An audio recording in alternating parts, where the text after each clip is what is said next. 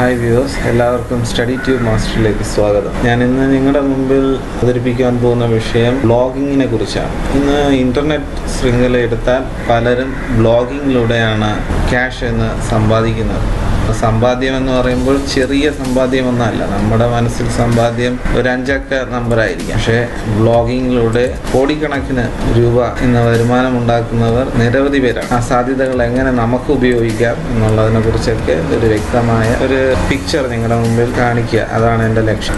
സാധാരണ ബ്ലോഗിങ് എന്ന് പറയുമ്പോൾ ബ്ലോഗ് ചെയ്യുന്ന വ്യക്തികളെ നമ്മൾ ബ്ലോഗേഴ്സ് എന്ന് പറയും. സോ പലതരത്തിലുള്ള ബ്ലോഗേഴ്സ് ഇന്ന് ലോകം മുഴുവനും കോടിക്കണക്കിന് കാശ് സമ്പാദിക്കുമ്പോൾ നമുക്ക് ആ സാധ്യത ഒന്ന് ഉപയോഗിക്കാൻ കഴിഞ്ഞാൽ അത് വളരെ നല്ലതായിരിക്കും. സോ നമുക്ക് വളരെ അറിയപ്പെടുന്ന ഒരു വ്യക്തിയാണ് മലയാള സിനിമാ താരം മോഹൻലാൽ. താനും ഇപ്പോഴും സ്ഥിരം ബ്ലോഗ് എഴുതുന്ന കാര്യങ്ങളിലാണ് കൂടുതൽ ശ്രദ്ധ കേന്ദ്രീകരിക്കുന്നതെന്ന് പലരും പറയാനിടയായി. മോഹൻലാലിൻ്റെ മൈ ഒഫീഷ്യൽ ബ്ലോഗ് ഈ സൈറ്റ് എടുത്തു കഴിഞ്ഞാൽ ഇവിടെ മോഹൻലാൽ ഒരുപാട് ബ്ലോഗുകൾ, നല്ല നല്ല ബ്ലോഗുകൾ, വളരെ യൂസ്ഫുള്ളായിട്ടുള്ളത് ഇവിടെ എഴുതി വെച്ചിട്ടുണ്ട്. താൻ ആ ബ്ലോഗ് നല്ല രീതിയിലാണ് ആ ബ്ലോഗ് ചെയ്തിരിക്കുന്നത്. കുട്ടികൾക്ക് കണ്ണീരോടെ കൈലാഷ് സത്യാർത്ഥിക്ക് നൊബേൽ സമ്മാനം കിട്ടിയത്. ഇന്ന് ലോകത്തിലെ ഏറ്റവും കൂടുതൽ ഏർണിങ്സ് ബ്ലോഗിലൂടെ ഉണ്ടാക്കുന്നത് എൻ്റെ www.incomediary.com. അപ്പോൾ ഇവിടെ 30 blogs that make a lot of money online. 30 കൂട്ടം ആൾക്കാർ ഏറ്റവും ടോപ്പിലുള്ളവരെ കുറിച്ച് ഇവിടെ മെൻഷൻ ചെയ്തിട്ടുണ്ട്. ചിലപ്പോൾ അവരല്ലായിരിക്കാം, മറ്റാരെങ്കിലും ആയിരിക്കും. ഫസ്റ്റ് ഒന്ന് ഹഫിംഗ്ടൺ പോസ്റ്റ്. അവർ ഉണ്ടാക്കുന്നത് 23,30,000. ഇത് ഇന്ത്യൻ മണിയല്ല, ഇത് ഡോളറാണ്. സോ അത് ഇന്ത്യൻ മണിയായിട്ട് കൺവേർട്ട് ചെയ്യുമ്പോൾ കോടികളിലേക്ക് മാറി. ഇപ്പം മന്ത്ലി ഏർണിങ്സ് ആണ്. ഓക്കെ, നമുക്കിനി ഇവർക്ക് എങ്ങനെയാണ് വരുമാനം ലഭിക്കുന്നതെന്ന് ചോദിച്ചു കഴിഞ്ഞാൽ, ഇവർ വേൾഡ് വൈഡ്ലി ഉള്ള പല ന്യൂസുകൾ, കറണ്ട് ന്യൂസ് ഇതിൽ പബ്ലിഷ് ചെയ്യുന്നുണ്ട്. അപ്പോൾ ഇവർക്ക് ഇതിൽ കാണുന്ന ആഡ്സിൽ, ഈ ന്യൂസ് വാച്ച് ചെയ്യാൻ കയറുന്നവർ ഈ ആഡ്സിൽ ക്ലിക്ക് ചെയ്യുന്നത് വഴി ഈ ബ്ലോഗിന് വരുമാനം ആ ആഡ് കമ്പനികൾ കൊടുക്കുന്നു. ഞാൻ ആ സൈറ്റ് ഒന്ന് ഓപ്പൺ ചെയ്ത് കാണിക്കാം. ഇതാണ് ഹഫ് പോസ്റ്റ് എന്ന് പറയുന്ന ഇപ്പോൾ നമ്മൾ പറഞ്ഞ ഈ ബ്ലോഗ്. ഇന്നത്തെ ന്യൂസായ PV Sindhu becomes the first Indian two win Korean open. So കറണ്ടായിട്ടുള്ള ന്യൂസുകളാണ് our update ചെയ്യുന്നത്. ഇവിടെ ഒരു പലയിടത്തു നിന്നാണ് ഈ ന്യൂസ് എടുത്ത് ഇതിലേക്ക് പബ്ലിഷ് ചെയ്യുന്നത്. അവരുടെ സ്വന്തം മാത്രമല്ല, അവർ ഇതിലൂടെ ഏർണിങ്സ്, ഇത്ര വലിയ ടോപ്പ് ഏർണിങ് അവരുണ്ടാക്കും. ഇതുപോലെ ഈ സൈറ്റിൽ ഇതിൻ്റെയൊക്കെ ലിങ്കിൽ നമുക്ക് ക്ലിക്ക് ചെയ്ത് കഴിഞ്ഞാൽ, ഞാൻ ഇതിൻ്റെ ഈ വെബ്സൈറ്റിൻ്റെ ലിങ്ക് എൻ്റെ ഡിസ്ക്രിപ്ഷനിൽ താഴെ കൊടുക്കുന്നുണ്ട്. നിങ്ങൾക്ക് വേണമെങ്കിൽ അതിൽ കയറി അത് ചെക്ക് ചെയ്യാമോ. അപ്പോൾ നിങ്ങൾ ചോദിച്ചേക്കാം, ഞങ്ങൾക്ക് ന്യൂസ് റിലേറ്റഡ് ആയിട്ടുള്ള കാര്യങ്ങൾ എപ്പം ലഭിക്കും.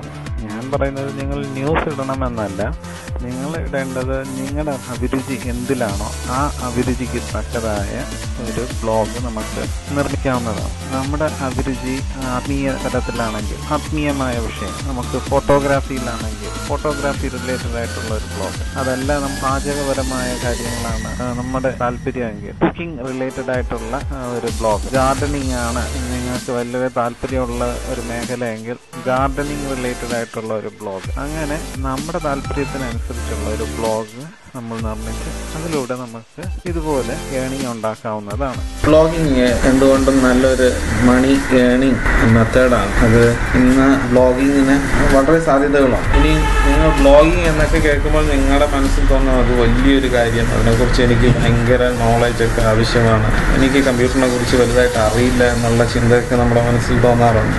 എന്നാൽ ഒരു ബ്ലോഗ് ക്രിയേറ്റ് ചെയ്യുക എന്നുള്ളത്, ഒരു ഇമെയിൽ അയക്കുക അല്ലെങ്കിൽ റിസീവ് ചെയ്യുക, ആ ഒരു അത്രമാത്രം ലഘുവായ കാര്യമാണ് ബ്ലോഗ് ക്രിയേറ്റ് ചെയ്യാൻ നമുക്ക് ആവശ്യം. അപ്പോൾ അതെങ്ങനെ നമുക്കൊരു ബ്ലോഗ് ക്രിയേറ്റ് ചെയ്യാം എന്നുള്ളതിനെക്കുറിച്ച് ഒരു അറിവ് ഞാൻ ഈ വീഡിയോയിലൂടെ നിങ്ങൾക്ക് തരാൻ ആഗ്രഹിക്കുന്നു. ഓക്കെ വ്യൂവേഴ്സ്, നമുക്കിനി വിഷയത്തിലേക്ക് കിടക്കാം. എങ്ങനെയാണ് ഒരു ബ്ലോഗ് നിർമ്മിക്കുന്നത്? വളരെ എളുപ്പമായ കാര്യം. ഗൂഗിൾ പേജ് ഓപ്പൺ ചെയ്ത് അതിൻ്റെ റൈറ്റ് കോർണറിൽ ഗൂഗിൾ ആപ്സ് ക്ലിക്ക് ചെയ്ത് അത് സ്ക്രോൾ ചെയ്യുമ്പോൾ താഴെ കാണുന്ന ബ്ലോഗർ എന്ന ഈ ബട്ടൺ ക്ലിക്ക് ചെയ്യുന്നു. അപ്പോൾ ബ്ലോഗർ ഓപ്പൺ ആയി വരുന്ന ബ്ലോഗറിൽ ഫസ്റ്റ് കാണുന്ന ഈ ക്രിയേറ്റ് യുവർ ബ്ലോഗ് എന്ന ഈ ബട്ടൺ ക്ലിക്ക് ചെയ്യുന്നു. അത് ക്ലിക്ക് ചെയ്യുമ്പോൾ നമ്മൾ സൈൻ ഇൻ ആവശ്യപ്പെടും. ജിമെയിൽ അക്കൗണ്ട് ഉള്ളവർ തങ്ങളുടെ ജിമെയിൽ അക്കൗണ്ട് ഉപയോഗിച്ച് നമുക്ക് ഇതിൽ സൈൻ ചെയ്യാം.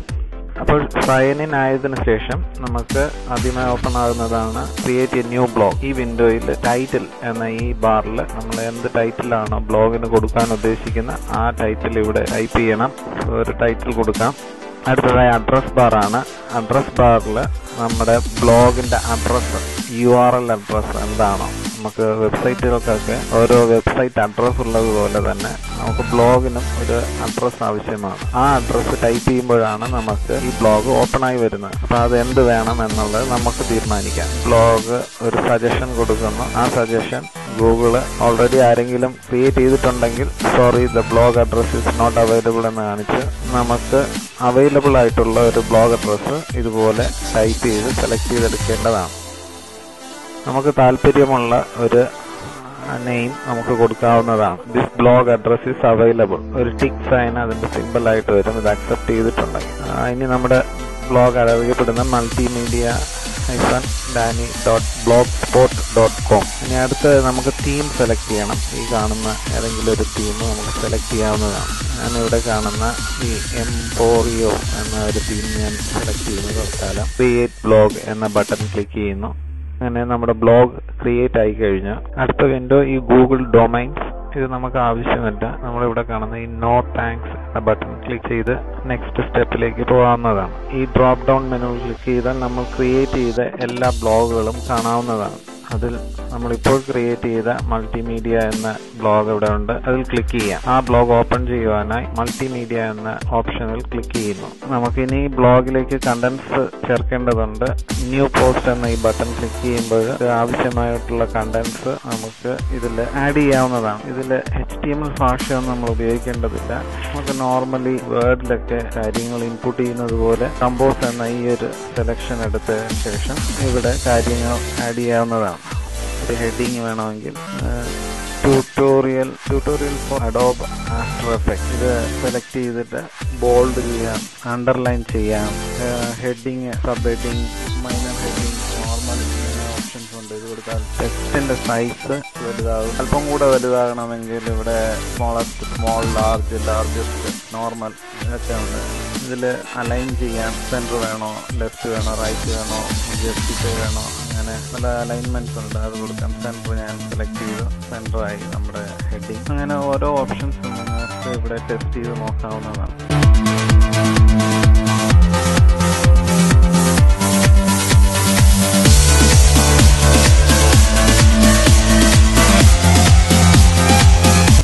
ഇനി ഈ കാണുന്ന ബട്ടണിലാണെങ്കിൽ നമുക്ക് ഇമേജ് ഇൻസേർട്ട് ചെയ്യാവുന്നതാണ്. ഈ ബട്ടൺ ക്ലിക്ക് ചെയ്താൽ ഇങ്ങനെ ഒരു വിൻഡോ ഓപ്പൺ ആയി വരും. ഈ വിൻഡോയിൽ നമുക്ക് ക്ലിക്ക് ചെയ്ത് നമുക്ക് ഇമേജസ് സിസ്റ്റത്തിൽ നിന്ന് അപ്ലോഡ് ചെയ്യാവുന്നതാണ്.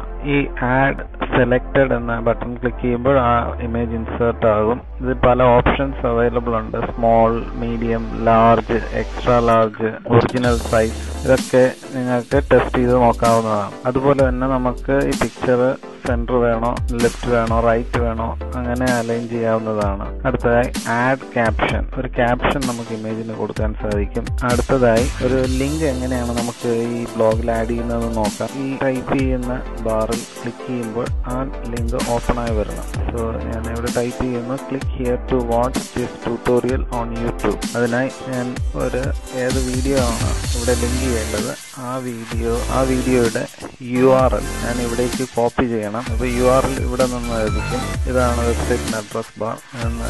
ഈ ടെക്സ്റ്റ് സെലക്ട് ചെയ്തതിന് ശേഷം നമ്മൾ ഈ കാണുന്ന ബട്ടൺ ക്ലിക്ക് ചെയ്യുന്നു. ലിങ്ക് എന്ന ബട്ടൺ ഇവിടെ ആദ്യത്തെ ഇതിൽ നമ്മൾ ടൈപ്പ് ചെയ്ത ടെക്സ്റ്റ് വന്നിട്ടുണ്ട്. അടുത്തായി കാണുന്ന വെബ് അഡ്രസ്. ഈ ബോക്സിൽ നമ്മൾ ഏത് URL ആണോ വേണ്ടത് അത് കോപ്പി ചെയ്ത URL ഇവിടേക്ക് പേസ്റ്റ് ചെയ്യുന്നു.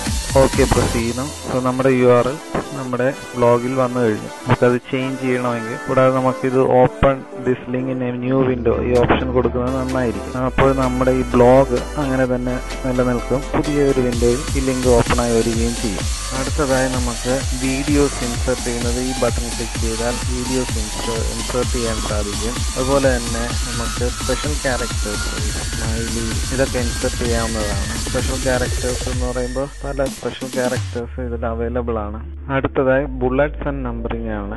നമുക്ക് ബുള്ളറ്റ്സ് ആൻഡ് നമ്പറിങ് എങ്ങനെയാണ് ഇൻസേർട്ട് ചെയ്യുന്നതെന്ന് നോക്കാം. ഈ കാണുന്ന ബട്ടൺസ് ക്ലിക്ക് ചെയ്യുമ്പോൾ ബുള്ളറ്റ്സോ നമ്പറോ ഇൻസേർട്ട് ആകുന്നതാണ്. ഇങ്ങനെ വളരെ സിമ്പിളായ രീതിയിലാണ് ഈ ബ്ലോഗിന്റെ ഓരോ ഓപ്ഷൻസും അവൈലബിൾ ആയിട്ടുള്ളത്. അൺഡു റീഡു ഓപ്ഷൻസ് അവൈലബിൾ ആണ്. ടെക്സ്റ്റിന് കളർ ചേഞ്ച് ചെയ്യാൻ സാധിക്കും. ടെക്സ്റ്റിന്റെ ബാക്ക്ഗ്രൗണ്ട് കളർ ചേഞ്ച് ചെയ്യാൻ സാധിക്കും. ഇപ്പോൾ നമ്മൾ ഇവിടെ ഏകദേശം കാര്യങ്ങൾ കവർ ചെയ്ത് കഴിഞ്ഞു. ഇനി ഈ എഡിറ്റ് ചെയ്ത കാര്യങ്ങളെല്ലാം നമുക്ക് വെബിലേക്ക് പബ്ലിഷ് ചെയ്യണം. അതിനു മുമ്പേ നമുക്ക് ഇതിനെ സേവ് ചെയ്യാം. ഇനി സേവ് ചെയ്ത വിഷയങ്ങൾ നമുക്ക് ഒന്ന് കാണണമെങ്കിൽ വെബിൽ എങ്ങനെ അത് അവൈലബിൾ ആണെന്നുള്ളതിന്റെ പ്രിവ്യൂ കാണണമെങ്കിൽ പ്രിവ്യൂ എന്ന ബട്ടൺ ക്ലിക്ക് ചെയ്യാം.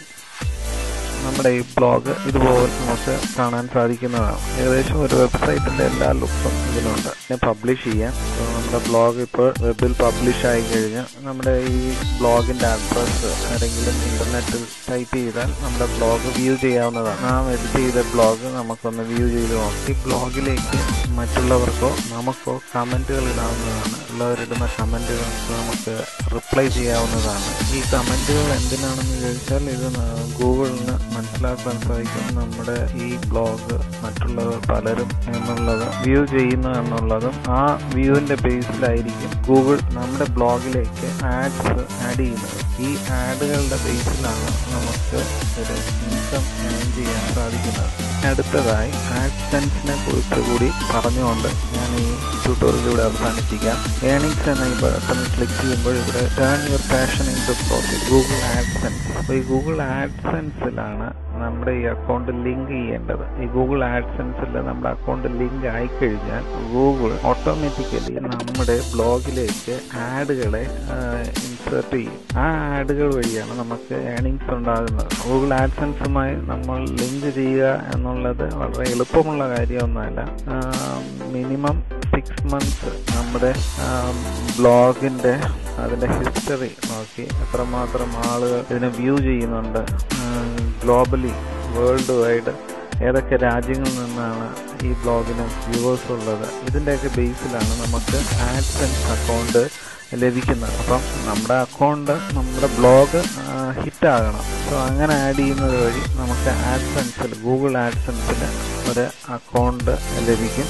ആ അക്കൗണ്ട് ലഭിച്ചു കഴിഞ്ഞാൽ പിന്നെ നമുക്ക് ഏണിങ്സ് ഓട്ടോമാറ്റിക്കലി നമ്മുടെ അക്കൗണ്ടിലേക്ക് ആഡ് ആകുന്നതായിരിക്കും. ഗൂഗിൾ ആഡ്സെൻസ് ഒരു അഡ്വർടൈസ്മെന്റ് കമ്പനി ഗൂഗിളിന് കൊടുക്കുന്ന എമൗണ്ടിന്റെ 70% നമുക്ക് അവർ പേ ചെയ്യും. ബാക്കി 30% ഗൂഗിൾ അത് സർവീസ് ചാർജ് എടുക്കുകയും ചെയ്യും. ഇങ്ങനെയാണ് നമുക്ക് ബ്ലോഗിലൂടെ വരുമാനം ലഭിക്കുന്നത്. അപ്പോൾ ഏകദേശം കാര്യങ്ങൾ നിങ്ങൾക്ക് ഉപകാരമായെന്ന് ഞാൻ വിശ്വസിക്കുന്നു. നിങ്ങൾക്ക് ഉപകാരമായെങ്കിൽ എൻ്റെ ഈ യൂട്യൂബ് ചാനൽ ഒന്ന് സബ്സ്ക്രൈബ് ചെയ്യണം പ്ലീസ്. അതുപോലെ നിങ്ങളുടെ ഫ്രണ്ട്സിനൊക്കെ ഒന്ന് പ്ലീസ് ഷെയർ ചെയ്യണം. നല്ല കമൻറ്റ്സ് നിങ്ങൾ ഇതിലൂടെ പാസ് ചെയ്യണം.